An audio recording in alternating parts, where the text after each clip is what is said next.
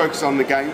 That's what we're there for. Make sure you keep to within the time limit, because otherwise you're going to miss something out. Make sure you're prepared. The worst thing is rocking up to one of these presentations and then stumbling over your words and forgetting what you're talking about. It's easy to do, but as long as you manage to stay on message and communicate all the best aspects of your game in as short a space of time as possible, 60 seconds, bam, that is the way to get our attention. And if you're excited about it, then we'll be excited about it. I think it's important for a game to have a unique hook that we can grab onto. Give us something we can actually play. Some developers are trying to show you that just give us iPads and phones and we can do it, we're paid for this. You might have a really interesting backstory about, you know, about the history of your studio, the history of your game. In 3 minutes, it doesn't really matter.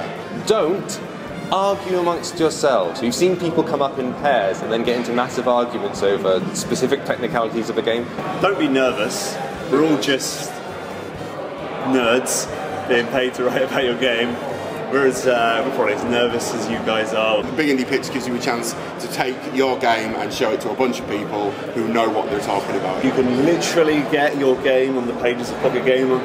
We use the Big Indie Pitch to find new stuff to write about. It's a fantastic opportunity to walk into a room full of not only members of the press, but also other publishers, other developers. It's a way to mix and mingle with the people that you want to connect with. If you can come and convince us and show us something we're excited by, then we are going to write about it. That's why we're there, and that's why you're there too.